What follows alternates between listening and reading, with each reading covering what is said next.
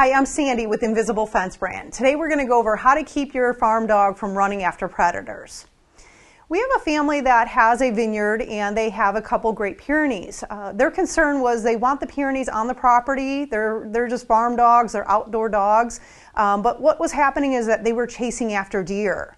And they would chase the deer off the property and keep chasing them while other deer were coming on and eating the grapes. So this was a concern for them.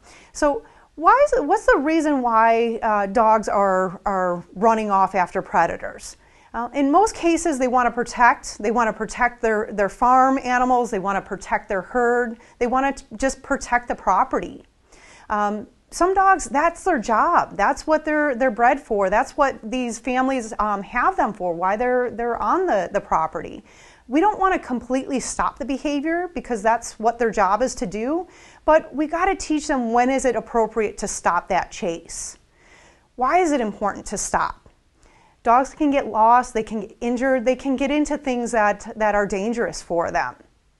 Typical solutions are your physical fences, although when we're talking about farms, we're usually, or vineyards, we're talking about very large properties.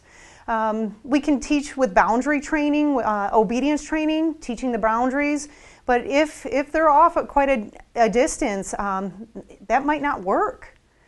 The only real way to stop a dog from chasing is to have a really good recall.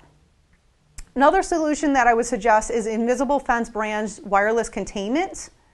With the wireless containment system, we don't have to have wires in the grounds. This family was concerned with the farm trucks coming in and out that this could be a problem. The GPS system can work from anywhere from 5 acres to hundreds of acres. The dog wears a collar and through satellites they communicate with one another. We also do training with them. For more tips and tricks on how to keep your farm dog on your property, visit invisiblefence.com.